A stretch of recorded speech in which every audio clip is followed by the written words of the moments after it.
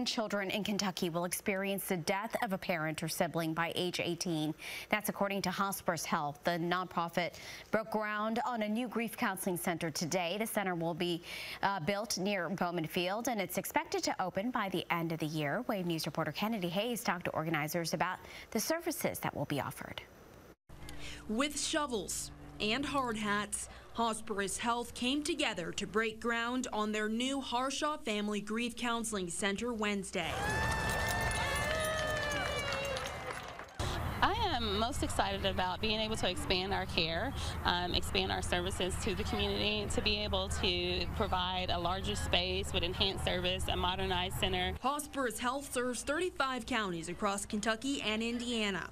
Organizers say their new $4 million center in Louisville will be the first space built entirely dedicated to grief and wellness. But we specifically are wanting to serve more community folks that have had loss due to murder, suicide, all of the things that people really need support, and grief specialists that understand what that feels like and the support that they really need.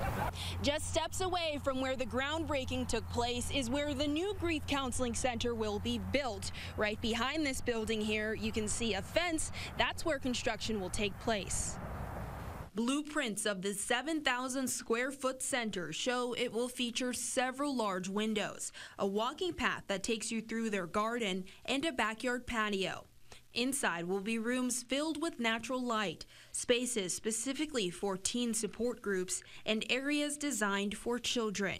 Youth are our future, and so as they're dealing with struggles and issues and grief and loss come into that, it's so important that they have someone that they can talk to and work through their grief and loss as well. In addition to offering counseling for families, leaders say the center will have art and sand therapy. Services will be provided on a sliding scale, often at very low or no cost. Kennedy Hayes, Wave News.